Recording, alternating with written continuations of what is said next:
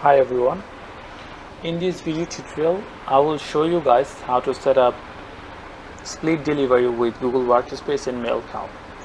So the reason you need split delivery with Google Workspace or any other mail platform to reduce your cost or separate your user base.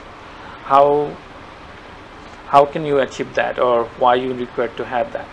So let's say you have 5 users in Google Workspace and you are paying $7 per user, so which costs 7 multiple 5, that's $35 per month. So now if you like to have let's say 10 more users, but they're not necessarily that important to have Google Workspace, but still if they have their own branded mailbox, that would be something you want. So that case you need to have split delivery so that you can host their mailbox on cheap platform, or maybe your own platform where you can host everything pretty much free. So this is what we are gonna trying to configure in here. So in our last video we configured Google Workspace Relay, and with the Workspace Relay the mail will be will be routed through Google Workspace, and you will not be using your own mail server IP address. So now if you're able to set up the split delivery, that case you're pretty much configured your mail server technically like Google Workspace, but managed by yourself. So let's get started. So since we have MailCow server in here, as you can see in MailCow, I'm gonna just close all these tabs.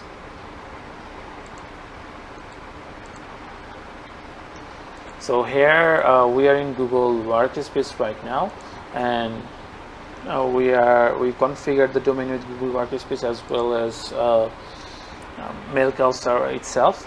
So now what we're gonna do, we're gonna send a mail test from any of our mail system, maybe Gmail, to this one of this mailbox in here. So let's see if there any mailbox in here. So you can see here we have supported smtplab.xyz, and inside Google Workspace, if we check the user list, you can see Aman at smtplab.xyz. so there's no other users. So let's go to the Gmail and let's try to send a mail. So we are in Gmail. We're gonna send a test mail. Aman, no, it's gonna be support at smtplab.xyz. Test version 1, test version 1. So this mail doesn't exist in Google Workspace, but this account exists on MailCow. So we haven't configured anything, we're just trying to see if this mail works without setting up anything. So if we send, we're gonna see the bounce reply that there's nothing exists with that mail address. So it's gonna take a minute or two to see the bounce. So you can see we already got the mail that your mail wasn't delivered to that particular mailbox. So now we're gonna set up the SMTP split mail routing. So here we're gonna go to the Google Workspace, and then in app, then Gmail. So we are inside Gmail settings, so we're gonna click on host first. So I assume that you will have working mail server. It doesn't have to be MailCow or anything you can use for that one. So since we're using MailCow, we're gonna just continue with this one. So add route, here you're gonna type MailCow server name. So let's say MailCow.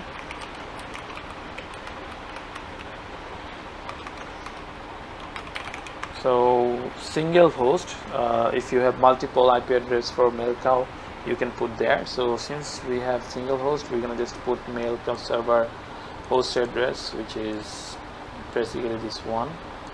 If you follow our previous video, you'll get the idea.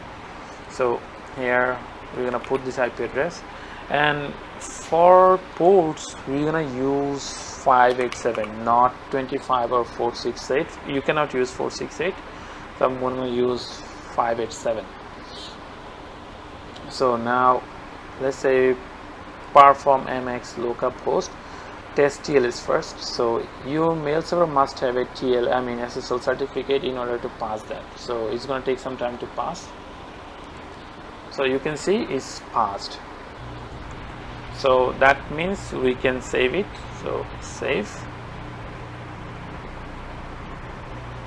So the record is now, the host record is created. We're gonna now set up the additional record, so that whenever a user is not exist in here, it should look for the other mail server to see if there is that user is located or not.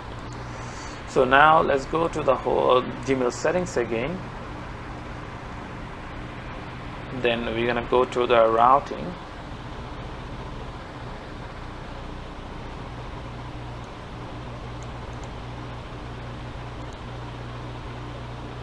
Then we're gonna click on configure routing. There is no routing right now, so I'm gonna configure routing rules. So in routing rules, so we can you can give any name. So for better understanding, I'm gonna say split delivery.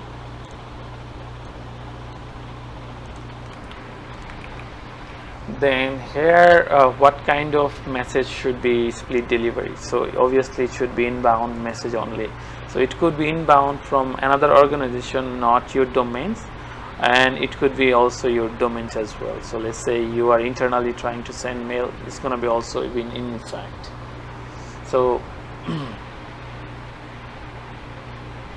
then here we're going to add XGM original header. You can also add the fishy spam score header as well. So I'm gonna add that as well. Then in root, we're gonna change the root. Also read out spam, that you can do, because if you like to, we just like to send all traffic to that particular mail server if the user is not existing in Google Workspace. So here, normal routing, we're gonna select our hosted mail server, which is MailCow. So now we're gonna scroll down all the way to bottom. We're gonna select required TLS. We like to ensure encrypted protocol actually. Then you're gonna click show options. Then it's gonna be effective for everyone. So if you select this one, catch all, that means if you have 5 domain, the rule will be set for all of these 5 domain. It's not going to be particularly for one domain. So you have to make sure that what you are doing in here, or if you like to set a number of user, you can do from here. So for now I'm going to select for all domains, and all domains is effective for this rule. So click on save. I'm gonna show you if you just like to apply it for only particular domain. Let's say you have a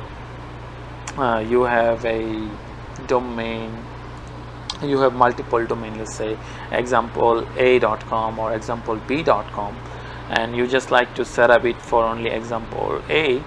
That case you can actually specify the rules actually. So it should be look like this one.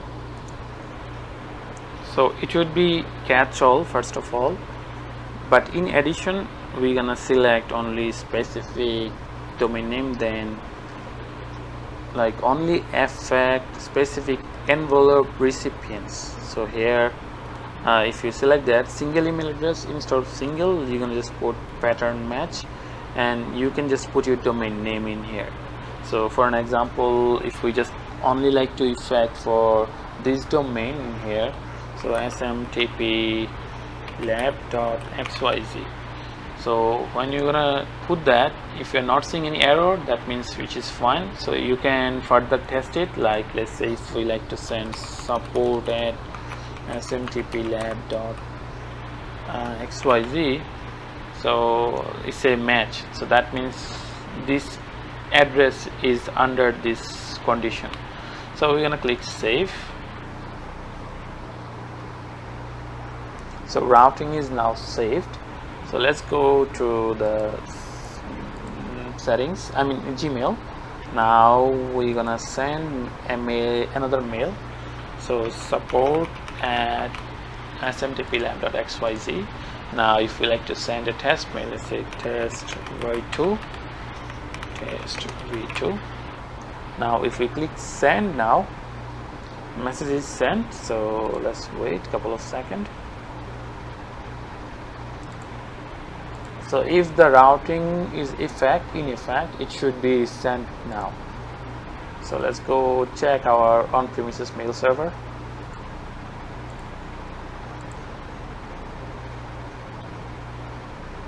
It's not yet delivered, so maybe we need to wait. Okay, you can see the mail is arrived. So it's from SMTP lab. So if we just check the header,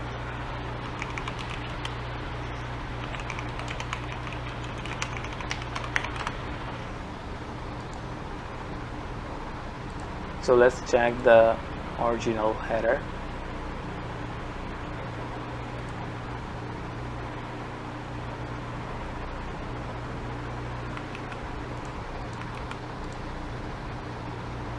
You're able to see the mail came from Google IPv6, then finally to the SMTP lab, I mean the custom mail server. So this is how you can host some of your mailbox in Google Workspace and some of your mailbox in your own mail server, and you can use this mail to send cold mailing, bulk mailing here. And if you configure the SMTP relay, technically you are setting everything on Google Workspace, but you're actually not paying for those users. And if I reply that user from here, like this user, if I reply this user, I think it should also work vice versa.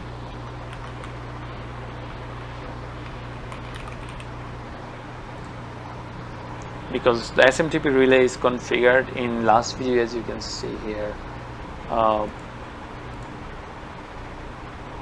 Let's say mail is sent. So as you can see, routing rules is configured. So mail should be sent back here again. I hope it should be here. Could take 10 or 20 seconds because it's routed through relay.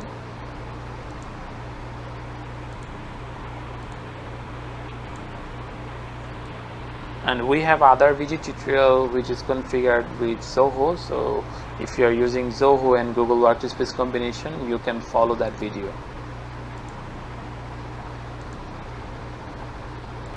So mail should be arrived within a couple of minutes if everything is alright. So this is how you're gonna configure your mail system. And if you like this video, we expect to have your comment and let know your thoughts. Thanks for watching this video.